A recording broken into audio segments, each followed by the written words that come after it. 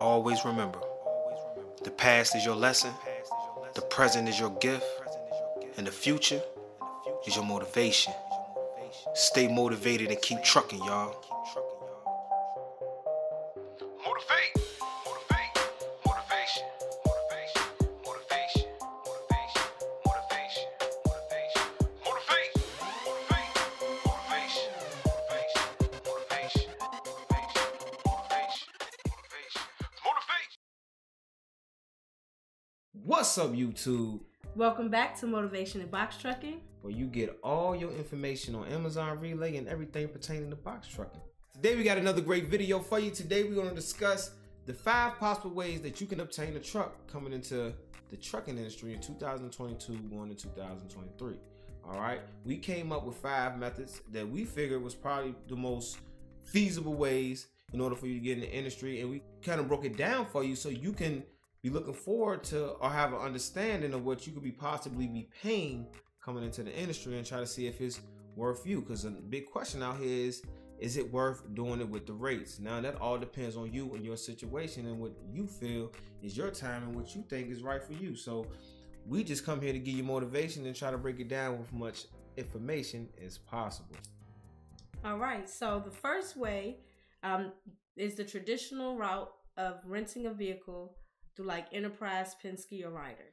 As my wife just said, the first one is going to be your traditional rental route. Your traditional rental route is going to be Enterprise, Penske, Ryder, or Budget. What we're going to do is go ahead and break down what it could potentially cost you if you decide to get into the rental route. All right, now if you decide to get into the rental route, this is what you can be looking forward to.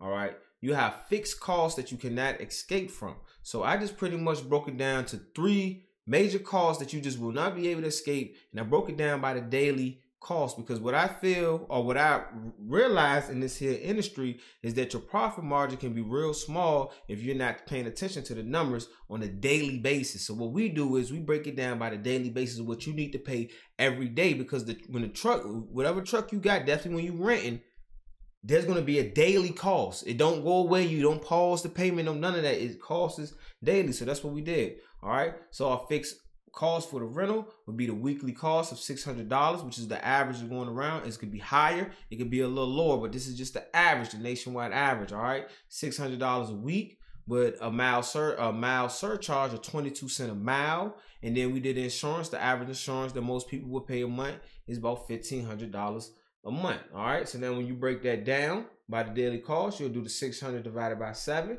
which will equal $85.71.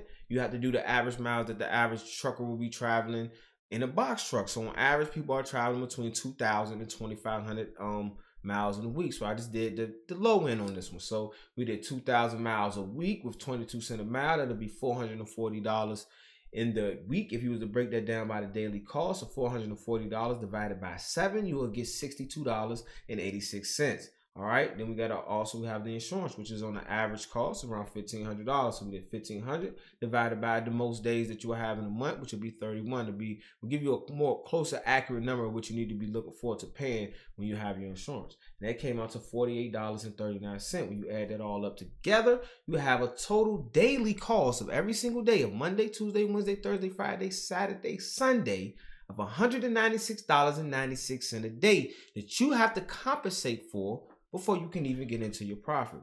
So you're looking to get into the industry, you know, this is just a quick little shortcut to seeing how much you would possibly be paying a day if you was decide to get into a truck. Side note, right now rates aren't looking great. So with knowing that, just know that you might be struggling a little trying to make profit if you decide to go the rental route with that type of cost. Right. So thank you for breaking that down, Cruz. Next, we have the purchase route, which is financing a vehicle. Cruz will get into that and let you know what to expect for those daily costs. All right, so now we're going to get into purchasing the vehicle. Now, what I did, guys, was pretty much took the average nationwide cost of what it is costing to purchase a vehicle right now, well, a truck right now, which is around $60,000. Now you can get it cheaper. I bought mine, I cashed out, but I bought mine for 27 grand. You can find some decent trucks for around that price between 25 and 40 grand. But I'm just going to go ahead and be realistic of what it's looking like right now. So when you coming in 2022 at the end of this year, in the beginning of this peak season, going into 2023, this is what you could be looking to be paying. All right. Prices could drop next year, but for right now, this is what you could be looking forward to paying. All right. You have the average cost of $60,000. On average, with somebody with a credit score, you should be having at least a 640 or a 650 to be able to get this truck. It's going to be around 7%.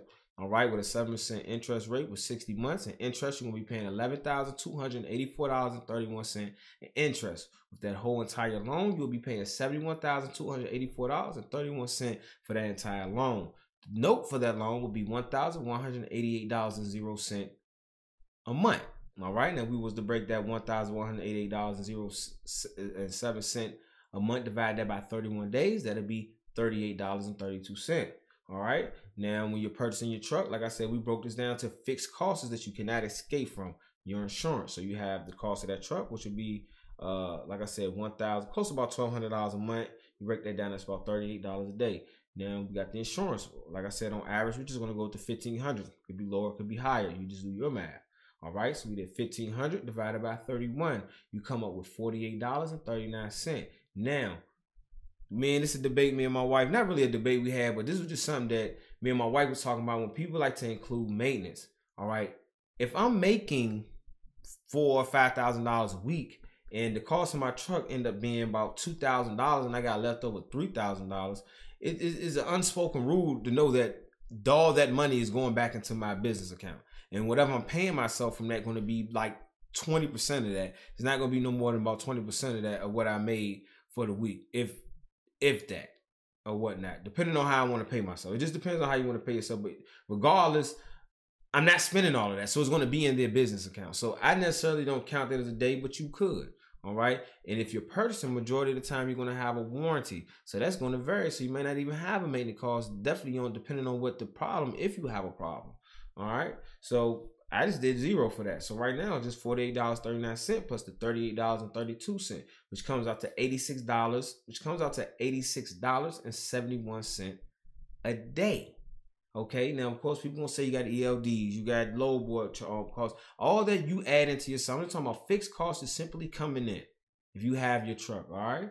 So you take that $86 and you compare that to that $196.96 a day with a rental truck. You choose what you feel is the best option. Now, I'll tell you, as a person that was renting and a person that was buying a truck, I'm saying a whole lot of money with one truck. And I had two trucks I was renting. I'm saying a whole lot more money with the truck that I own with just one truck. So that's that. All right.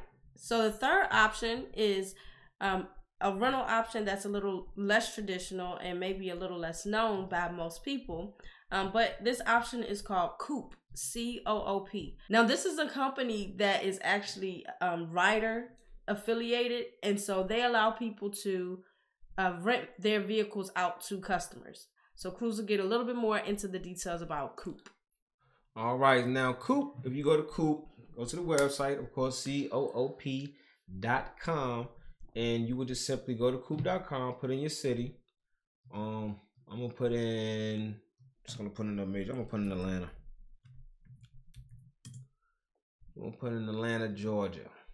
All right. So in Atlanta, Georgia. Now, with what I just compared to y'all on the cost of it, of having a rental compared to having a purchase, you can kind of look at these rates right here and kind of compare to see if it's worth doing. All right. You got a 26-foot box truck on here, $112 a day. Now, that's more close and more in line with the $86.71 a day with the purchase cost. That's still less than the rental cost from a traditional Penske or Ryder. So all my people out there in Atlanta, yeah, they got some options out here. $112 a day, $125 a day. So this one has a daily cost of $125 with 12 cents a mile. So you can just do your math on that one and figure out to see if that's worth it. So let's say you did 2,000 miles in the week, times that by that 12. Yeah, that's a good rate. That's $240. If I divide that by 7, that'll be $34.29.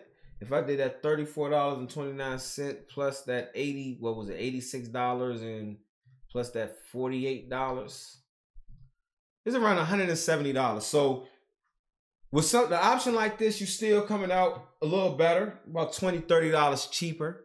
Okay, if you're doing it 5 to 7 days a week, you just do your math on that, saving yourself about $150 to $200 a week by going through Coop potentially. So that's your third option, going through Coop, guys. So yeah, make sure you're doing your research coming into this game, because you have many options. As you can see, these trucks are available. So if you do, or if you're having trouble getting into these major rental companies, make sure you're taking a look at this option too, guys. Coop. All right. So the next option is to go through Facebook Marketplace. Now, in Facebook Marketplace, I don't have much experience with this. I was just doing my basic research on Facebook Markets, where I was at first looking to buy a truck. When I was looking for purchase a truck at first, of course, when you purchase a truck off Facebook, you make sure you're going to go check it out. You bring a mechanic with you. But one thing that I noticed on here, that if you type in the search results and put in rent box truck, they give you options.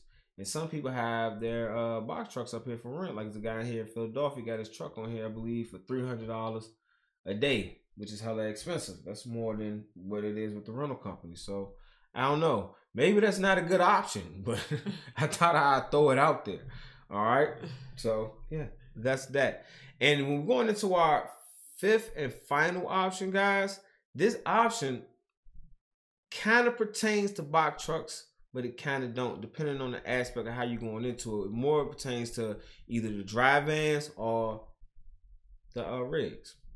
All right, so this option is becoming an Amazon freight partner or a delivery service partner. So DSPs and AFPs. So the difference between an AFP and a DSP is that Amazon freight partners move Amazon freight between sites such as warehouses and delivery stations within the Amazon network. Your company, you would be responsible for hiring 20 to 45 commercial drivers to operate a fleet. They will actually provide the state-of-the-art trucks. So you may have seen these on the road. It's the blue trucks with the Amazon smile on the side. You would choose where to operate your AFP business, whether it's in a rented space, a home office, or another location. Now, if you decide to become a delivery service partner, you would actually start, operate, and grow the package delivery business for your local community. They operate out of Amazon delivery stations and manage a fleet of 20 to 40 vans, okay? DSPs focus on the building safety first, work culture and recruiting, hiring and coaching a team of 40 to 100 high-performing employees who are responsible for delivering Amazon packages from the delivery station to the customer's door. So that's more of the Amazon Prime vans that you see, and those are. Oh, go ahead. I'm sorry. And so those are a little different than going the box truck route, but these are ways to obtain a vehicle in order for you to join the logistics game and have Amazon name already associated with your company. And with that, like she said, the AFP, you can look at it like that. That's middle mile. That's in between, like I said, warehouse. That's middle mile, and the DSP is going to be final mile. Okay, so essentially the DSP has nothing to do with box trucking, but it has everything to do with logistics. And over here is motivation to box trucking, which is also dealing with logistics. So if you're simply trying to get into the logistic game, you got good credit, you may got some land, you may be in a rural area where you have land and you have that opportunity. Like it says, 20 to 40 vans, you can have 40 to 100 employees. Right now with the how the economy going, a lot of people are looking for jobs. It wouldn't be that hard for you to be able to, get your foot in there. Definitely for those who are trying to do it big and scale up, guys. Right. All right, so that's today's top 5 ways that you get you a vehicle and potentially get into this here logistics game, guys. Now, I'm not here to tell you if right now is a good time to join. I don't know. All right, what I'm willing to do may be different what you're willing to do. All right, I take chances. I do that. I take chances, but I'm not going to tell you to do that, guys. So with that being said, make sure that you're hitting that like and subscribe button. You get over there to my Instagram, Amazon Relay King. I'm going to start posting more over there. But the biggest reason why I want you to go over there is because when you want to communicate with me, send me DMs over there, guys. All right, we're able to answer quicker than an email because, like I said, emails get cluttered. Also, guys, make sure you get in your package. Like I always say, I recommend that platinum package because it comes with that 30-minute consultation. Let's break down your area. Let's break down your situation and see if we can make you profitable, okay? It's nicely priced.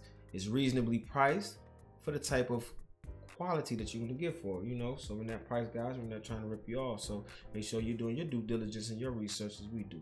All right, guys. And like always, till next time. Peace.